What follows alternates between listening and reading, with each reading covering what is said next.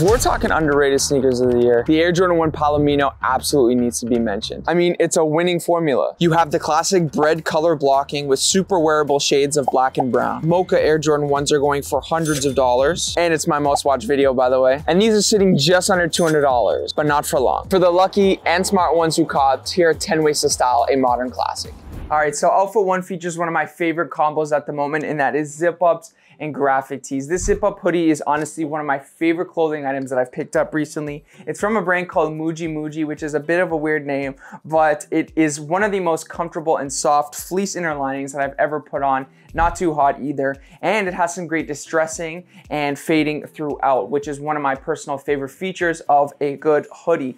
And the thing with zip-up hoodies is it allows you to layer a lot more, especially in the transitioning weather, and you can throw it on top of a graphic tee. Graphic tees are great. They're a staple in my wardrobe, and they allow you to sort of show off your personality a little bit more. For example, this is a vintage Wayne Gretzky tee. I live in Toronto, and this is like a great commemorative graphic tee of the Wayne Gretzky's restaurant. So there's great fading throughout. The fit is nice, and it pairs really well with these distressed jeans. Very subtle distressing. I didn't want to overdo it with the two blown out knees or anything like that. These ones are from Wrangler. I can't remember the exact name of them, but I'll be sure to link some alternatives in the description box below. They are a bit long, but I didn't want to hem them because they have these great sort of distressed details at the bottom hem, and overall it's a nice mid-wash, which pairs super well with the kicks. I absolutely love wearing these, and if you wanted to accessorize this outfit, you can get yourself a bag. This one is a side bag from the brand COS. It has a nice quilted detail to it. The hat is from Aimé Leon Dore, a nice mesh, low profile fitted cap. And the watch actually that I'm wearing is the 6900 from G-Shock. One of my all-time favorite watches. It was the first watch I ever bought in high school, and of course all of my favorite rappers growing up had the iced out versions of these, from Pharrell to Kid Cudi. So either way, Outfit 1 is easily one of my favorites. Another one of my favorite hoodie styles to wear this year is this one from Stussy. It has cut-off sleeves, which is a detail that I love because it allows you to actually layer your hoodie a little bit better, and that's what I've done with this long sleeve thermal. Because of the waffle print pattern on it, it adds a little bit more texture to the outfit, and because I went with this super wearable cream color, it sort of matches the vibe of the outfit really well. It's a nice cream color, earth tones, and which is why I paired it with these olive carpenter pants from Abercrombie. I have been buying a lot of pants from there recently because they have these nice, relaxed, straight fits in a wide variety of wearable colors, some with carpenter pant details, double knee details, prints, or you can go with the classic 90s straight jeans, which is another option that they have there. A few other items that I wore with this outfit to add some detail is this camo dad cap that I actually got from Amazon. I've been seeing a lot of people wearing camo hats recently, and I ended up finding this super affordable one off of Amazon, so I'll be sure to leave a link in the description if this is something that you want to get into as well. But overall, closing comments with this hoodie is that this is a style that you can literally make at home if you don't want to spend the Stussy money. Just get an old fitting hoodie, could be your dad's old hoodie or something, and just cut off the sleeves and give it a go. Adds a nice little bit of layering details,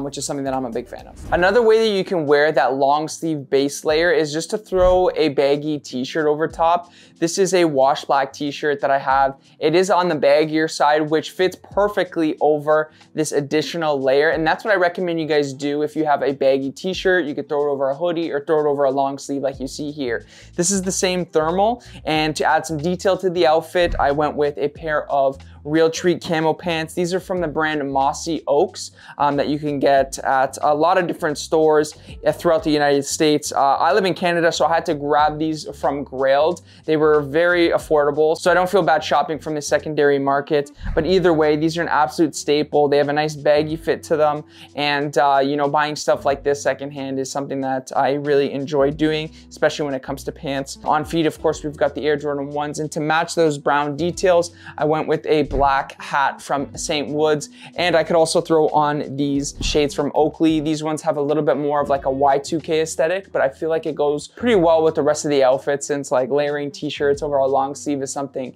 of the times as well. So overall, this is just another way that you can make use of styling and layering long sleeves in the fall time. Vests have always been a staple in my fall wardrobe because of how versatile they are. Whether you wear them just simply over top of a t-shirt, over a hoodie, or over a jacket, they give you the ability to sort of keep keep warm, but without that like smoldering heat. And this one from Stussy is easily one of my favorites because it's a little bit different, right? It's a cream color. It's not a traditional black, which I hate. I absolutely love. But this one has some great details. I love the V-neck cut to it, which allows you to wear it with hoodies so well. It doesn't bunch up around the neck. And the quilted just adds a nice little bit of detail to it. And overall, when you pair these cream colors with some olive cargos, you really can't miss. If you've been watching the channel for a while now, these would look very familiar. These are from Good Threads on Amazon, believe it or not. They have like a sort of like a slim to straight fit with a lot of stretch to them, a little bit of a wash detail to them. And if I could recommend you a solid pair of everyday wearable cargo pants, these would definitely be the ones. Now, I wanted to add some details to the fit, which is why I ended up going with a beanie. I love beanies. I've been going like crazy, buying a ton of them. This one is from a brand called OMA, Old Man Allen, that you can find on Instagram. And they just make some really great beanies that I absolutely love. And for watches, I went with the Seiko 5 GMT, easily one of my favorite timepieces that I have. It's got an open case back and just a bunch of other cool details. So overall, this is one of my favorite transitional outfits from fall to winter because you have some good warm outerwear, but also you could take it off and not be super hot. Now, let's say you're watching this in the spring and summer months, or you live in a hot climate. I see you Florida and Texas. This is a typical outfit that I would wear with these. However, there is one detail I want to talk to you guys about. The shorts play a big factor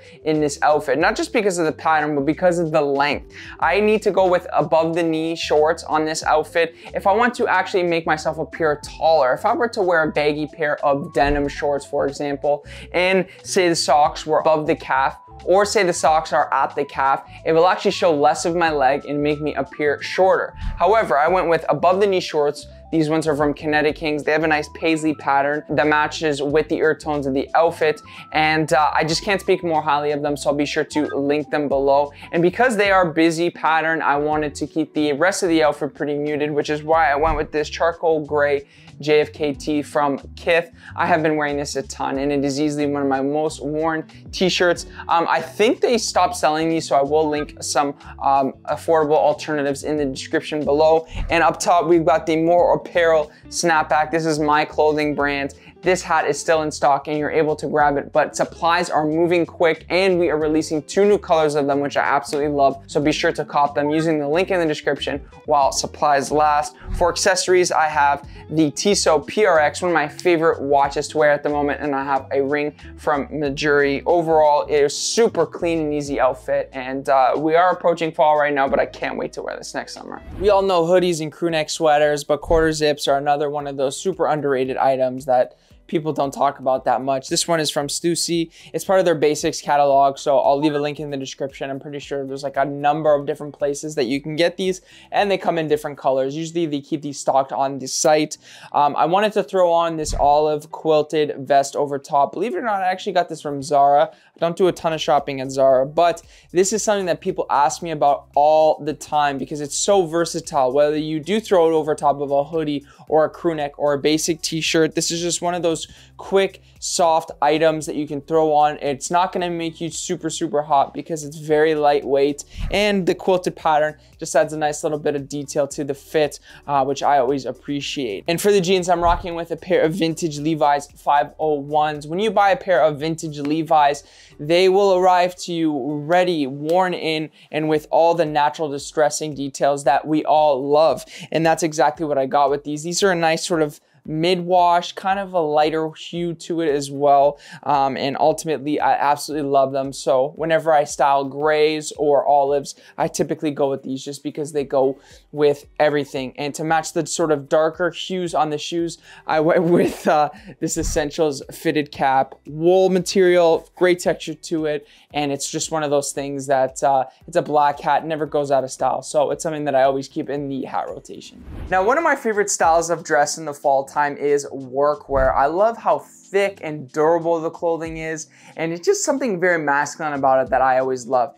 And one of my favorite sort of workwear pieces has to be the jacket. And this one from Abercrombie is definitely one of my favorites.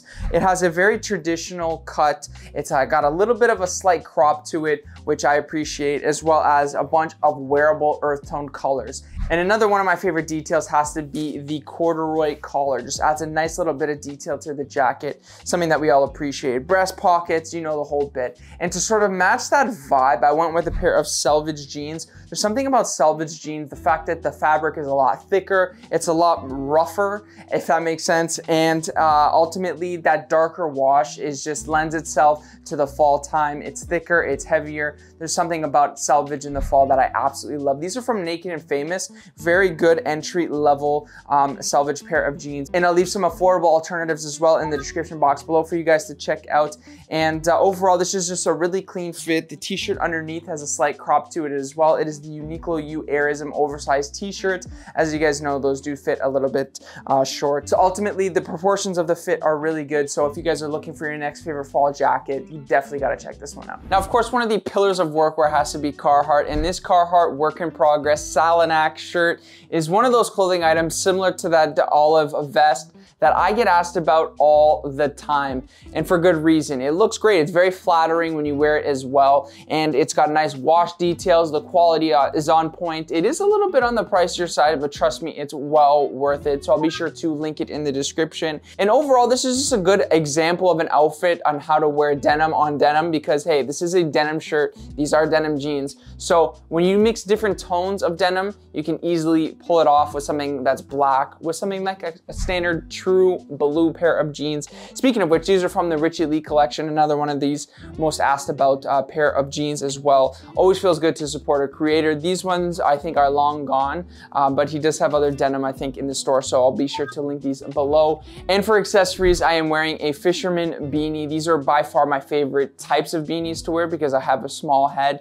And for the watch, I'm wearing the Seiko tank, which is resembles the Cartier tank, just to match some of those black and gold accents that you see throughout. So lately on TikTok and Instagram, I've been posting my favorite fall fashion finds and must-haves, and this jacket in particular completely blew up, especially on TikTok. It has almost 1 million views. This is the Uniqlo short blousin. What I love so much about this is that, first of all, is the color. It's a nice forest green color, but also its ability to be dressed up. I think that's because it's a traditional hunting, English hunting style jacket with the corduroy collar, and overall just the tailoring, everything about it just fits that modern aesthetic. And to layer with it, I put on a cardigan underneath just to add a little bit more detail to the fit. And ultimately, I could take this jacket off and just go with the cardigan and the pants. And for you guys watching this, if you live in an office, I mean, I used to work in a marketing office, so we would actually be allowed to wear Jordans. And the way that I could sort of work around it is by having a bit more of a dressier fit. And to help accentuate that look, I went with a pair of pleated trousers right here.